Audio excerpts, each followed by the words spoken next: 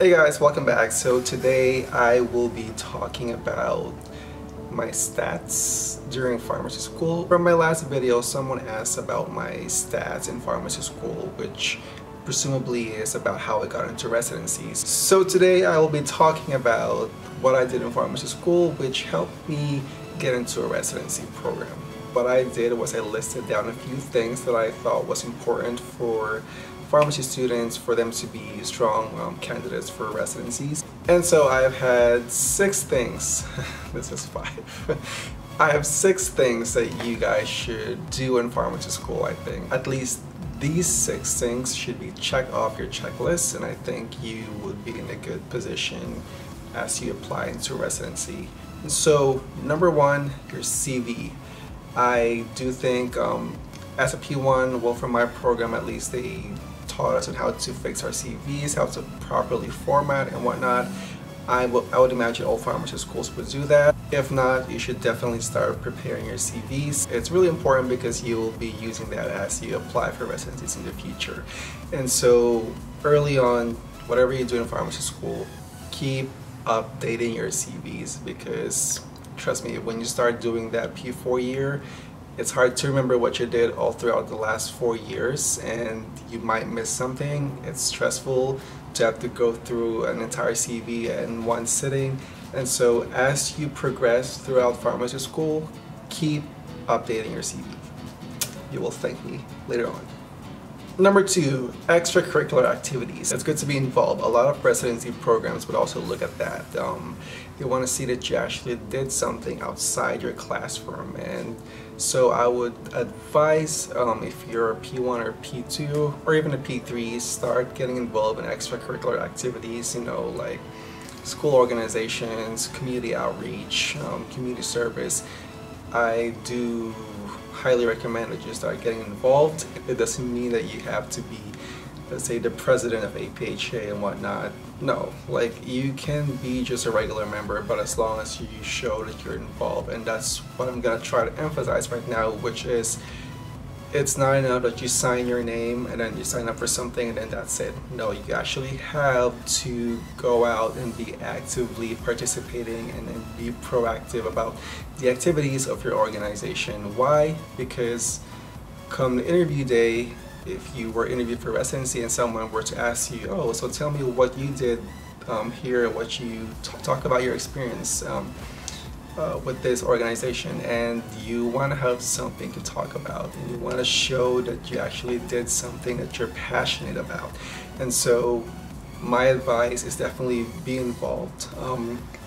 Residency programs, you know, they want to see, or they want someone who's well-rounded, who has leadership skills, who knows how to work with people, and not just someone who's smart and have good grades. Number 3 is research. It definitely could help you become a stronger candidate if you have research experience.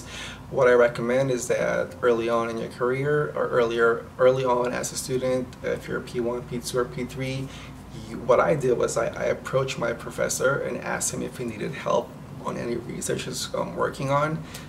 He said yes, and that was my first introduction to research in pharmacy school.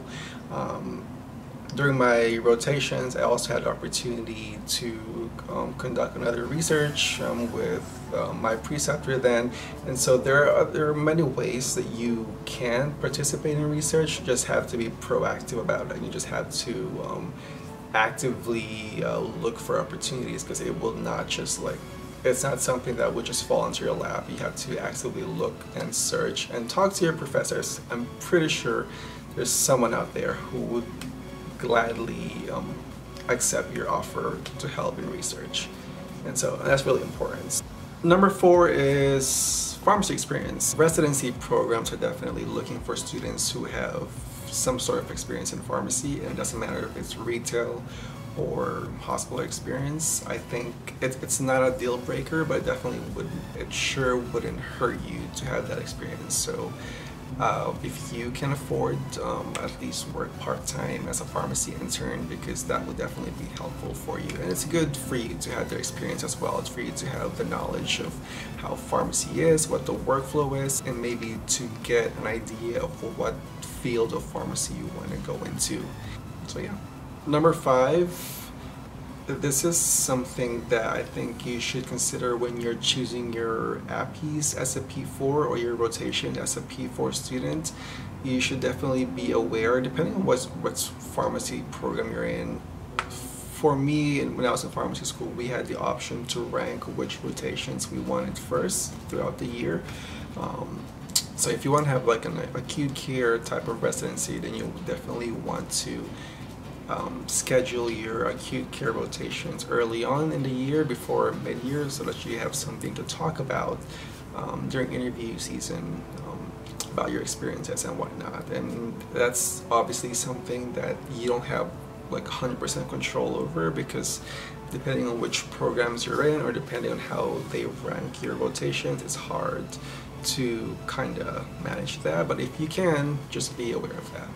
My last tip, but certainly not the least, is your GPA. You don't have to have a 4.0 GPA, but it does help to, especially for you to be selected for an interview, to have a higher GPA. So I think at least a 3.2 GPA should be good, or you should try to aim for that. Obviously higher if you can. Some programs will not even consider you if you don't have at least a 3.5 GPA, and so definitely work on that throughout pharmacy school. Having said that, just because you have a lower GPA, let's say less than 3.2, it doesn't necessarily automatically eliminate you or eliminate your chances of getting into a residency programs.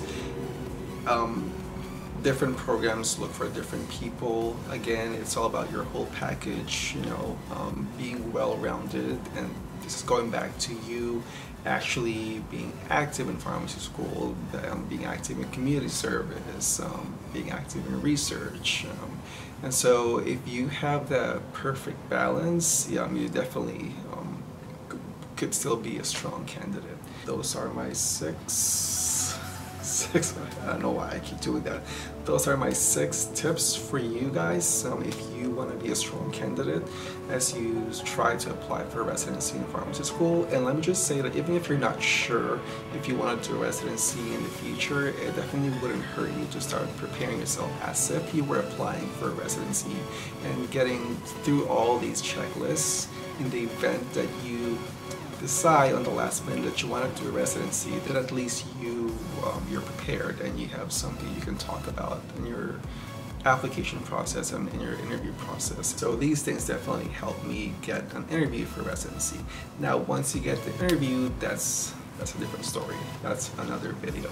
But we'll stop here for now. Hopefully that was pretty helpful for you. If you have any questions, let me know.